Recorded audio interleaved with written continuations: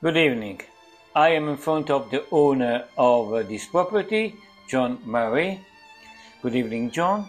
Good evening. I would like to interview you, but not in the way of a professional interviewer. I would like to stay in the position of a potential buyer that ask you some simple questions. First of all, how all this started? It started because both my wife and myself were wondering where we would live when we retired. We've worked in many different countries in Africa, Asia, Middle East, Europe, as well as working in Italy. And we thought when we stopped working, Italy would be a beautiful country in order to spend some of our retirement years. And why, John, especially in Sabina and here? Well, Sabina is a very attractive part of Italy. It compares very well to Umbria and to Tuscany. There's rolling green hills, olive groves, nice mountains, very beautiful, but it's also authentic Italy. It's very rural and has its own traditions. It's not a touristic area, but besides that, it's very close to Rome, which is of course a very attractive city to visit, and it's very close to the airports of Fiumicino and Ciampino, which for somebody like ourselves who travel a lot is very helpful and very useful. And also train is... There's also a train from the local station that goes directly to Rome and also on to Fiumicino Airport. Okay. And speaking about the project, going a little bit more in deep on this topic, tell us what was the project, how long it lasted, and what technology and what material did you use?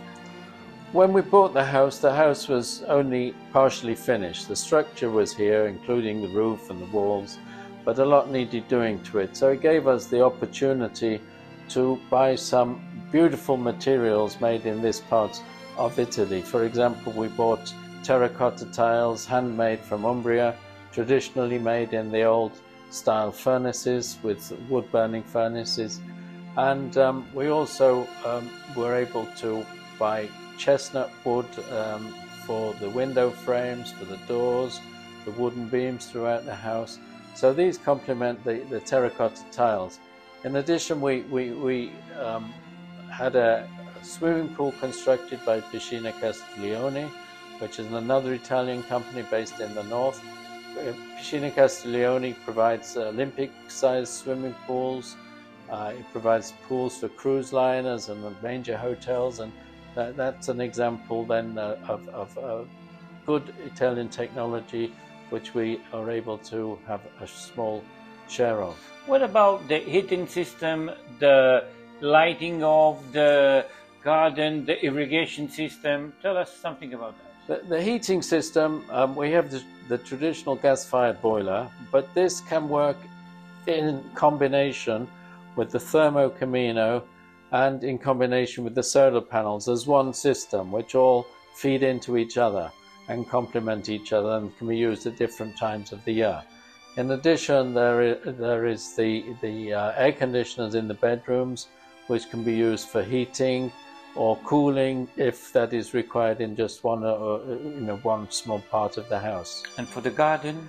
And for the garden, because the garden was not developed, there's some old olive trees. I've planted other new olive trees, but the garden we were able also to put in an irrigation system which feeds many areas of the garden, where we planted trees for fences, and also we put in electric lines so we could have lights that highlight olive trees and other trees in the garden. So it's very attractive at night time.